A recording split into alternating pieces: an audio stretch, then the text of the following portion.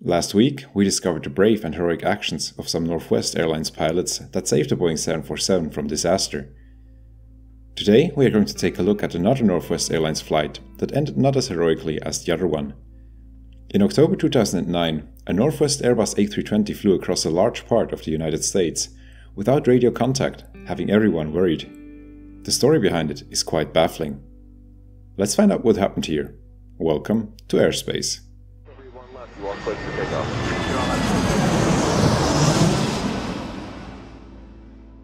First off, you're probably wondering why I'm showing you a Delta Airlines plane while I'm talking about the Northwest flight.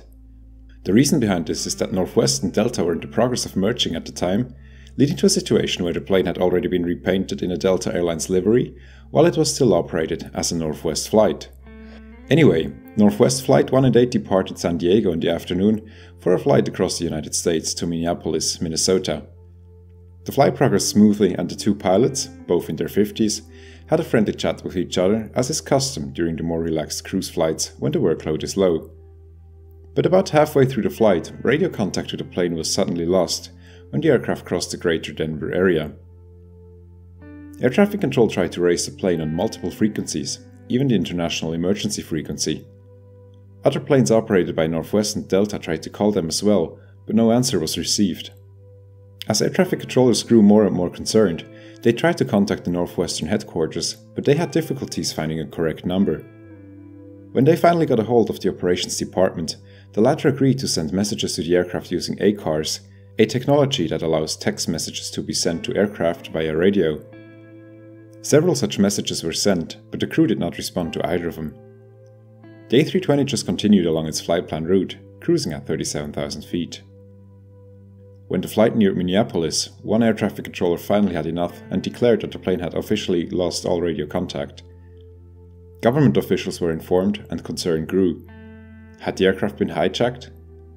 Fighter jets were ready to intercept the aircraft so that a closer assessment of the situation could be established. As the aircraft crossed over Minneapolis, several other concerning theories emerged. What if the plane had suffered an insidious slow decompression that went unnoticed? Such a case is almost unheard of, and then again, it happened to a crew of Helios Flight 522. That flight had climbed to cruising altitude without anyone noticing that the cabin never pressurized. Everyone on board fell unconscious and the flight just continued to destination on autopilot, finally ran out of fuel and crashed into a hillside. As the Northwest flight flew further northeast, away from Minneapolis, one air traffic controller had an idea. What if Northwest 188 was actually listening to another frequency? The last frequency it was handed off was not very different from the frequency of another control sector in the north, after all. The controller sent another Northwest aircraft over to this sector, asking them to relay a message to Northwest 188. And indeed, just moments later, with the fighter jets still on the ground, Northwest 188 suddenly checked in with air traffic control. The pilots stated in a calm manner that they had been a bit distracted and they would now like to fly to Minneapolis. Listen for yourself. Minneapolis Northwest 188. There's 188 Minneapolis Center, go ahead. Roger, we got distracted and we've overflown Minneapolis. We are overhead Eau Claire and would like to make a 180 and do arrival from Eau Claire. The air traffic controller welcomed them back and asked them to confirm whether the cockpit was secure, thereby asking whether they were hijacked or not. The pilots responded that indeed it was secure and that they were just a bit distracted by company matters. Air traffic control did not ask any further questions and guided the plane to the landing runway, and eventually, Northwest 188 arrived at the gate with a delay of about 1 hour. After the strange events, the two pilots were thoroughly interviewed to establish how this strange incident could have happened. They recounted the events as follows. Shortly before 1900 Central Time, the two pilots were involved in a friendly discussion. When it ended, the captain decided to go for a short toilet break, and the first officer was alone on the flight deck. At 1857, Denver Air Traffic Control instructed Northwest 188 to contact the next air traffic control sector on frequency of 132.175 MHz. The first officer read back the frequency to air traffic control, but then he made a crucial mistake. He tuned the aircraft's radio to 132.125, not 132.175. This frequency did not belong to the intended air traffic control sector, but to Winnipeg, further up north in Canada. After his initial mistake, he made a second one. he did not check in with air traffic control to announce that he was now on this frequency. Had he done that, Winnipeg Control would have told him that he's in the wrong place and that he should go back and ask for the correct frequency. Just at that crucial moment, the captain returned to the flight deck. After he took his seat, the two pilots continued their discussion. Quickly, the topic of the recent merger came up.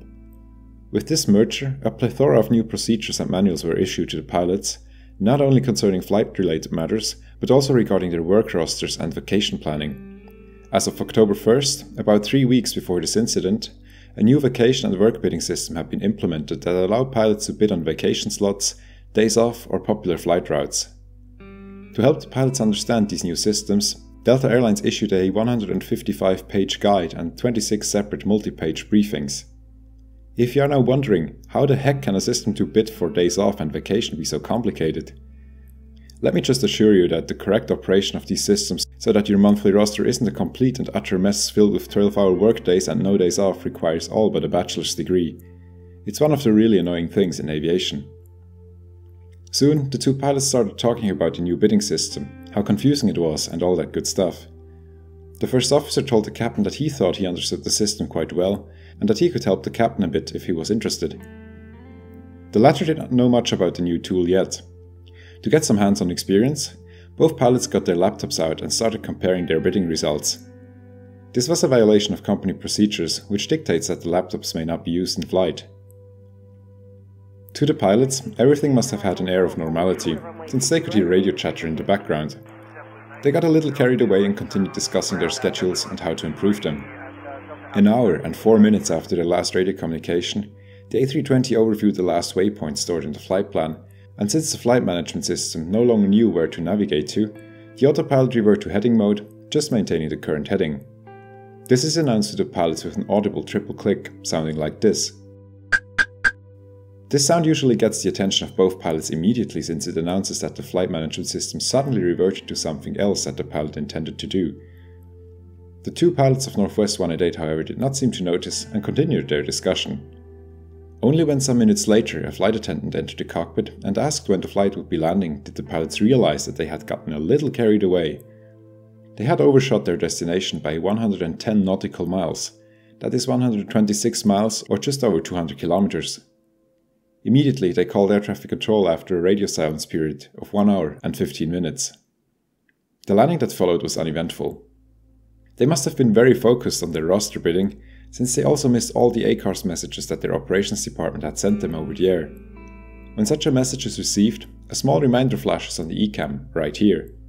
It is not very conspicuous, but had they checked their engine displays just once in that hour, they would probably have noticed it.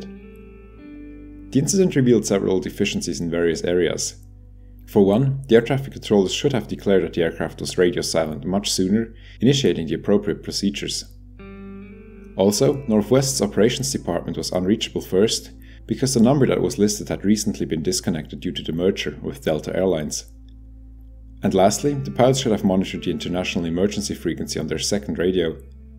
That is a bit tedious at times because the frequency is often abused for chatter, childish jokes, meows and so on. But in general, it is a nice backup.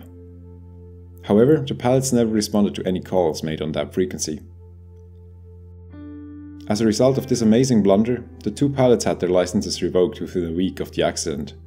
They were banned from flying for 3 years, after which they were allowed to reapply for new pilot's licenses if they wished. I do not know if they ever did. And that was the strange story of Northwest Airlines Flight 188. If you liked the video, please leave a like and consider subscribing. Also, a huge thanks to my patrons on Patreon. You guys enable and motivate me to make more and more of these videos. That said, see you all in the next one.